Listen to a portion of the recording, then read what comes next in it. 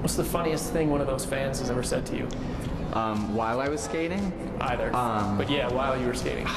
Yeah, I've had, like, in the middle of my programs, little girls yelling that they love me in the middle of my program. And I'm like, oh, thanks. And I'm like, oh, crap, I got a triple axel coming up. Have you ever been proposed to?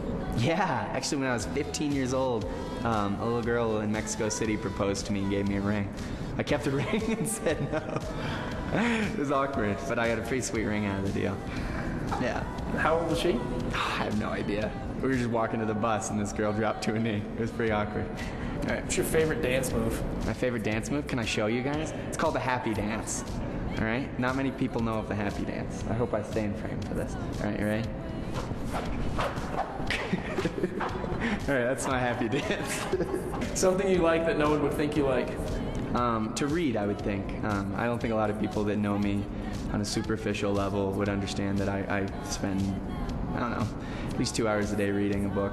What types of books do you like to read? I like to read fictional novels. I like to read things that end up happily ever after. Favorite athlete? I'd still have to say Michael Jordan.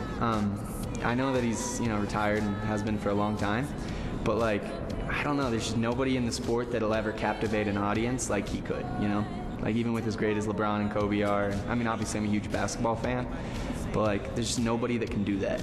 And I don't know, I think that's pretty sweet.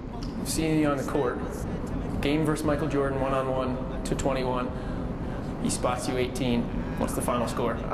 If he spots me 18, I'd say 39-20 me. Just kidding. I don't know. I could probably score a couple. I'd probably have to get lucky, but we'll see. Shallow, cause all my clothes designer, dress smart like a London bloke. Before he speak, his suit be spoke. And you thought he was cute before. Look at this peacoat, tell me he's broke. And I know